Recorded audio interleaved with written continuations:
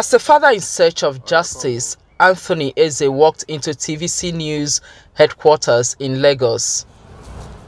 He says May the 16th, 2022 started well for the family as he packed his son's school bag that morning before dropping off the 5-year-old Chidera Eze at his school, the Redeemer's Nursery and Primary School on Acme Road, Oba area of Lagos. Exactly 10:52 a.m. I got a call from their head teacher, Mrs. Oladipo, that there was an accident involving my son. What I met was my son's lifeless body. I asked the doctor what happened. The doctor said he was brought in dead. That was when I now left and went straight to the police station. He raised questions that only the school authority can provide answers to.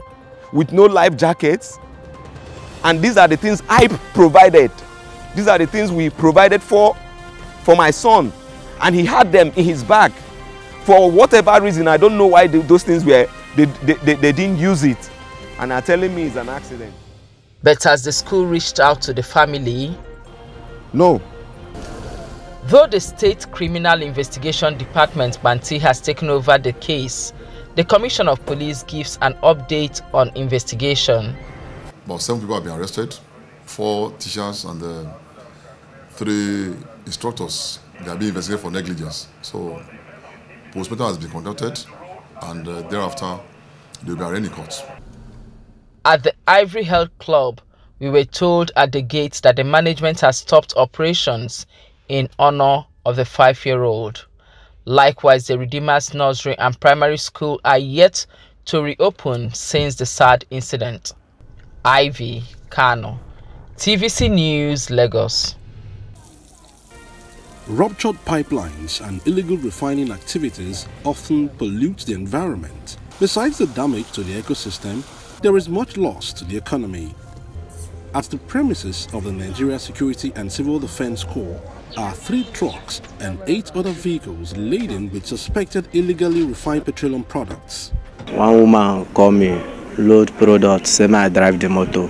As we dey road, they come back. Civil Defense who lost for road. I know it's a crime, but I'm from poor family, so I don't have money to feed. That's why I decided to drive the motor. That's my second time, sir. People they cook, they for what I say now buy them, and they do them in a condition. This one not my business. 15 suspects were apprehended by personnel of the Commandant General's Special Intelligence Squad, who were offered the sum of 796,000 naira as gratification to allow them to have their way. The Commandant General Special Intelligence Squad visited Bayelsa State in order to arrest and frustrate all criminal activities, whom specialized in vandalization of petroleum products and operating storage facilities at different locations within and outside the state. Let me also use this opportunity in assuring the general public of our unrelenting commitment to the fight against oil theft, oil bunkering, and all activities of illegal dealings on petroleum products in the states.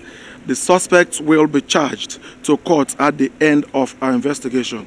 The NSCDC also restated its mandate as regards zero tolerance to crude oil theft and sundry crimes depleting the economic reserve of Nigeria. Joseph Kunde, TVC News, Yelagua. Operatives of Economic and Financial Crimes Commission surrounded the Maitama home of former Imo State Governor Rochas Okorocha. They arrived at about 11 a.m. and demanded for Rochas Okorocha, who was in the building.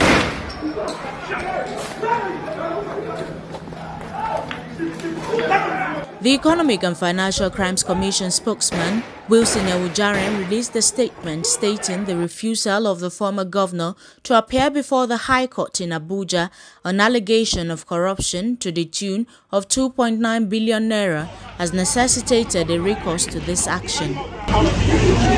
At about 6 p.m., the operatives forcefully gained entrance into the main house, firing shots and tear gas canisters. Rochas Okorocha was taken away in the vehicle of the EFCC operatives with an attempt by the former governor's staff to stop them. In the aftermath of the invasion, bullet holes, broken doors, a broken roof were some of the damage done. They couldn't open it, they had to go inside. They could not open from here. They had to go in through the ceiling this way. Yes. Then they broke it to come into the room from here.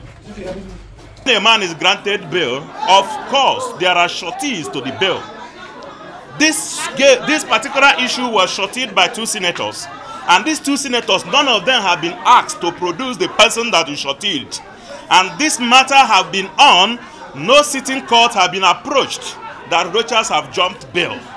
None of the 2 senators have been approached that Rochas have jumped bail. The entire scene saw friends and families surrounding the compound of the former governor. In a statement it released, the commission had said given the circumstance, it had no other option than to effect the trial of the former Imo State governor. Habib Alawal, TVC News, Abuja.